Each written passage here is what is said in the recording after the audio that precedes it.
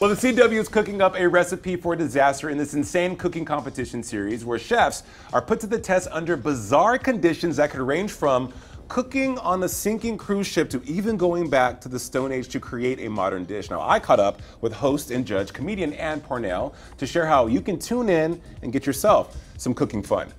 Take a look. Look at you in your sunshiny face. Glad to have you on your show. Are you channeling your Barbie pink era today?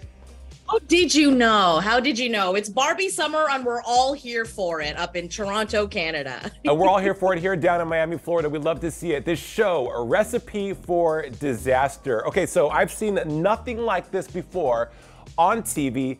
People cooking in teams while trying to make, a lobster risotto in a bouncy house? How is this possible?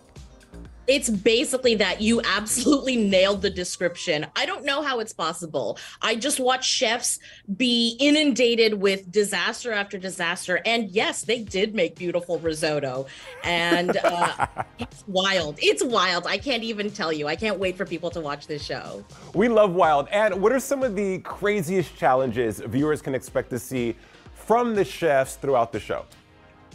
Well, every single episode takes us to a different fantastical world. So for example, one episode we might be on Mars, and the things they will have to do on Mars, well, you're up in space, so you got to fight gravity. And so we will have our chefs not be touching the ground. I don't think I've ever seen a cooking reality show that's featured professional chefs in harnesses just dangling above their cooking station. But that's the sort of thing you can expect on Recipe for Disaster. Forget Naked and Afraid, forget Fear Factor, forget Survivor. This is truly like next level. May the odds ever be in their favor. Why should viewers tune in?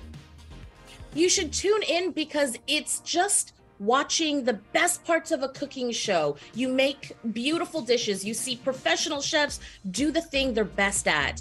Also while being slimed, also while being launched into the air, also while having hay thrown at them. So they are physically using their bodies to protect their plates. It is truly unlike anything I've seen before. And if you love mischief and mayhem and good food, tune in.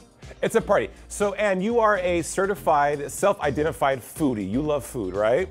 I love food, but I'm not good at making it. Same girl, me too. You're singing my song. If you could cook anything, Ann, because I always want to ask people, okay, you say you're not a cook, but I'm not believing that. I think you may have some tricks up your sleeve. You've been on a lot of shows, you've hosted a lot. Also, you're very funny. Guys, here in Miami, Ann is incredibly funny, but what is your favorite thing to cook if by some stretch of the imagination, you get the inkling to make something for yourself?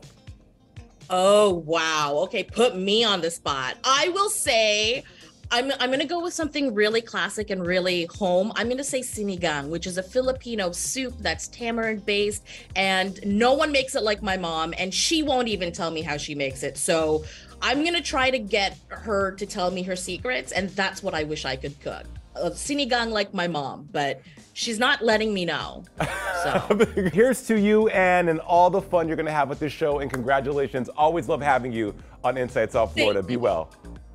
You too, Jason.